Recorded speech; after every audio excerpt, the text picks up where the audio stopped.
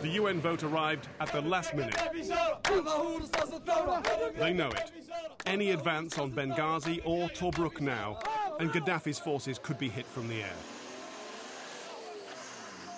The UN resolution was clear. Paragraph 4 authorises states to take all necessary measures to protect civilians and civilian-populated areas under threat of attack. Paragraph 6 decides to establish a ban on all flights in the airspace of the Libyan Arab Jamhuriya in order to help protect civilians. This explains why Libya has now entered the diplomatic battle in order to head off airstrikes. It may not work.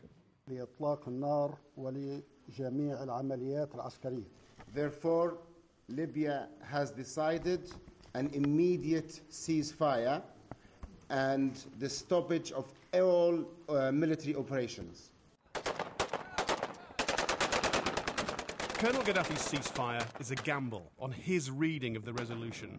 So long as his forces don't attack civilians, they won't be hit.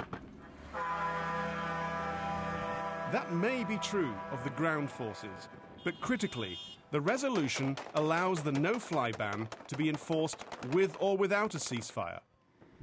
Britain, France and many other countries read that as giving them legal cover if they decide to bomb Libya's air defences in order to protect their pilots.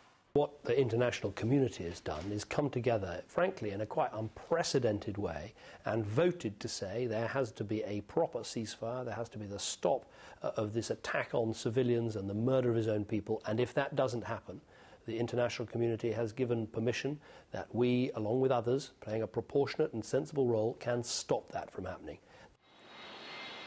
Surveillance planes will be used to watch for any ground or air movement by Libyan forces. The American aircraft carrier, Enterprise, may be repositioned off Libya. French, Canadian and possibly some Arab warplanes will also be involved.